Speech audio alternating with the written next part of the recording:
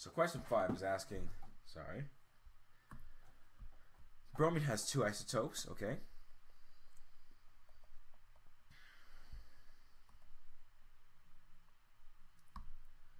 So one of them has atomic mass of, 79 bromine has atomic mass of 78.9183, and then the other one, 81 bromine, has a mass of 80.9163.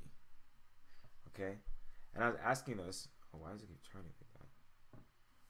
And I was asking us that without using a calculator, okay, you want to be able to find the percent abundance of 79. Okay, so let's see here.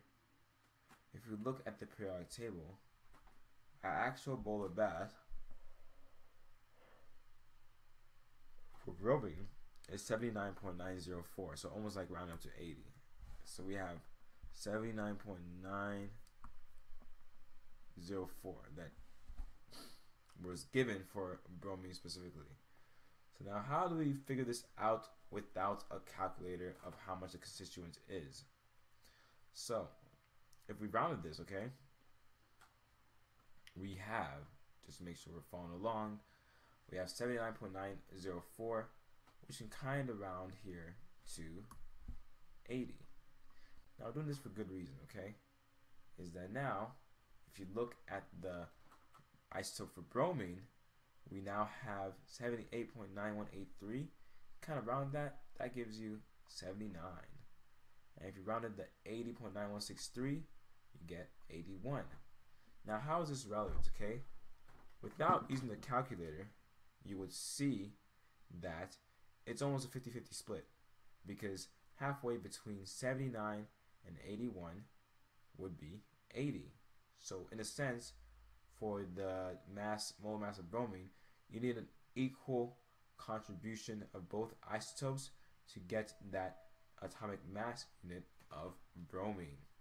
So with that being said, I predict that without a calculator, what you should be really getting is around, okay, 50%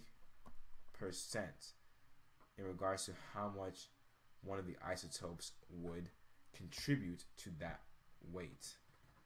So the percent abundance of Br79, it would be an estimate of 50%. And now hopefully you saw how I was able to do that. So considering that we had only bromine, what we had to do was make sure that